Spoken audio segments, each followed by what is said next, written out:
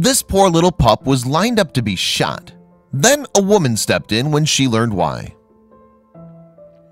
It's hard to imagine feeling anything but glee when seeing a puppy, but when an Australian Shepherd named Keller came into the world, her breeder felt less than thrilled.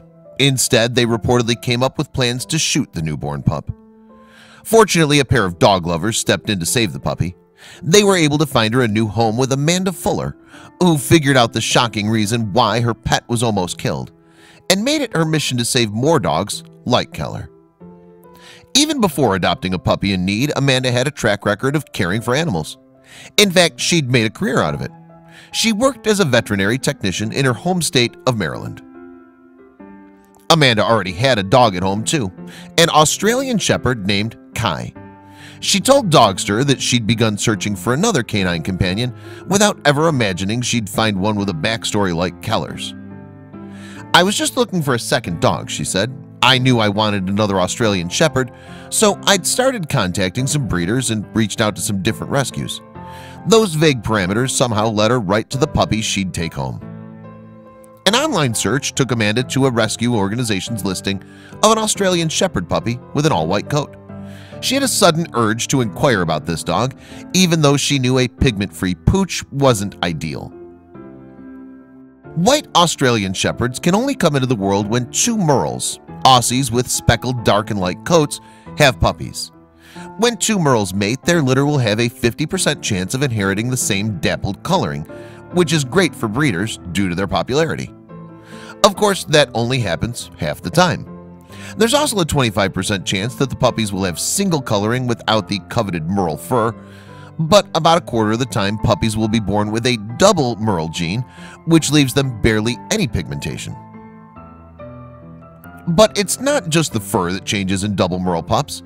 Many of them end up deaf, and a long number will have difficulty seeing. They're often born with eyes that are too small or otherwise defective. Responsible Australian Shepherd breeders won't let two Merle dogs mate due to concerns about their litter being riddled with health issues. Less scrupulous breeders, however, might still try. What's more, many have their methods for dealing with all-white puppies. Some breeders will abandon them at shelters or pawn them off on families unaware of the problems that these dogs tend to face. They might even come up with a far worse method of getting such dogs off their hands. Amanda discovered that the dog she would eventually adopt, Keller, indeed had a more ominous backstory. The people who rescued Keller had taken her from the breeder when she was 5 weeks old because the breeder was going to shoot her, Amanda told Dogster. Amanda did feel some trepidation about adopting Keller because her rescuer said she was deaf and potentially blind. However, after researching the care a special needs pup would require, she decided she was ready for the challenge. And it turned out that Keller was an even better addition to Amanda's family than she could have ever expected. Keller and Kai got along great, she said of the dog's first meeting. Because of their bond, Amanda thought it might be a good idea to bring Keller to Kai's agility training class. "My trainer was like, well, I've never had a deaf puppy in my class before, but bring her along. Worst case scenario, she can just watch," Amanda said. Much to the contrary, Keller excelled on the course. Surprisingly, Amanda said that Keller's training went more smoothly because of her inability to hear. Without background noises to distract her, she paid more attention to her lessons.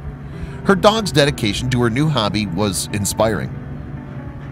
In fact, it was this experience that convinced Amanda to champion the adoption of double Merles like Keller. She and a friend who also had an all-white Aussie founded an organization called Keller's Cause, through which they educate others about their pup's unique genetic traits. Amanda hopes her efforts will inspire more families to consider adopting a dog with special needs. "Disabilities are only what you make them," she said. "If you take that dog and treat it like a normal dog, it'll succeed." On top of that, she aims to make people aware of the consequences of breeding two Merles. The American Kennel Club does not have a policy against the practice, and America hopes their advocacy will change that. Since then, more than 8,700 people have followed Keller's Cause on Facebook. On its page, the organization has shared images of double Merles in need of adoption, along with success stories from those who brought special needs pooches into their lives. Amanda, meanwhile, has taken her organization's mission to heart. In 2017, she adopted a third dog, another double Merle.